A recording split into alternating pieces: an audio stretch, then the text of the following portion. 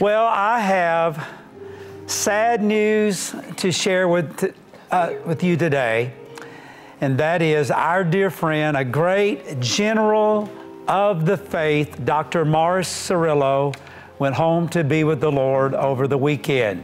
88 years of age. Wow. He certainly lived a long life. Our prayers are with his wife, Teresa, his son, David, his daughter, Susan, for all of the MCWE Marcus Cerullo World Evangelism staff. And I have personally selected a video to highlight his life and ministry.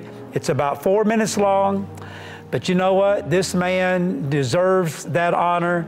We so loved him here at Daystar, and Joni, we want to honor a great man of God. You know, his ministry spanned around the world, and there were countries, I mean, people from every country that were ministered to by Dr. Marcus Cerullo. 70 years plus of ministry. That's right, I think. that's right. All right, let's watch this together. We celebrate the life of Dr. Marcus Cerullo.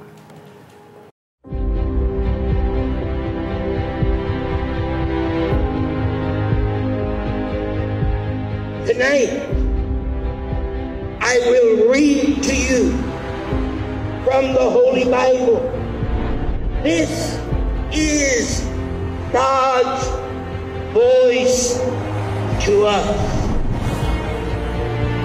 Miracles of God are going to take place in your life tonight.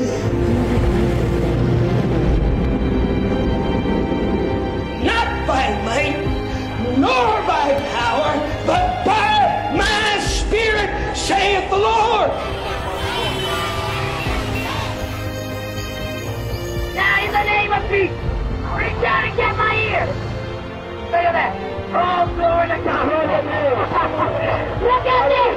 I once was blind, but now I see. Let's give the Lord a clap.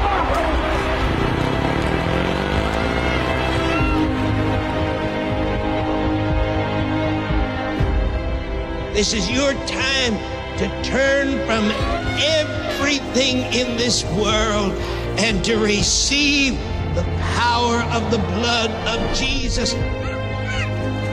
I believe this is your turnaround moment.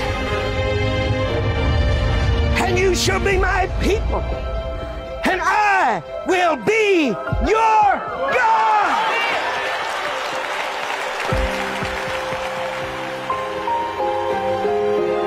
I heard him like the clap of thunder. He said to me, "Son, build me an army."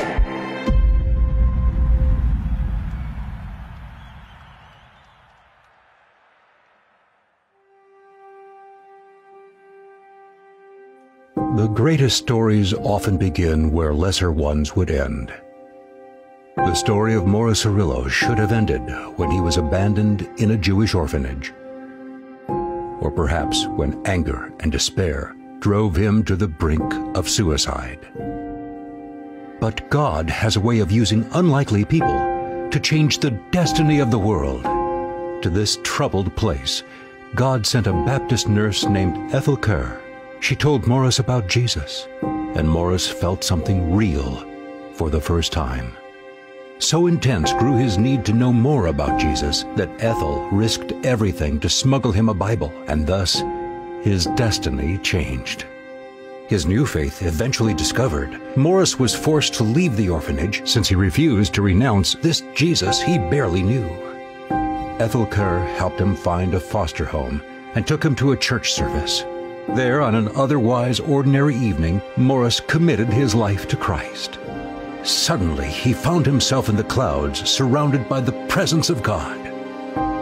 Looking down, Marcus noticed two large footprints through which he could see people from every continent, every race, every creed, burning, lost, and hopeless.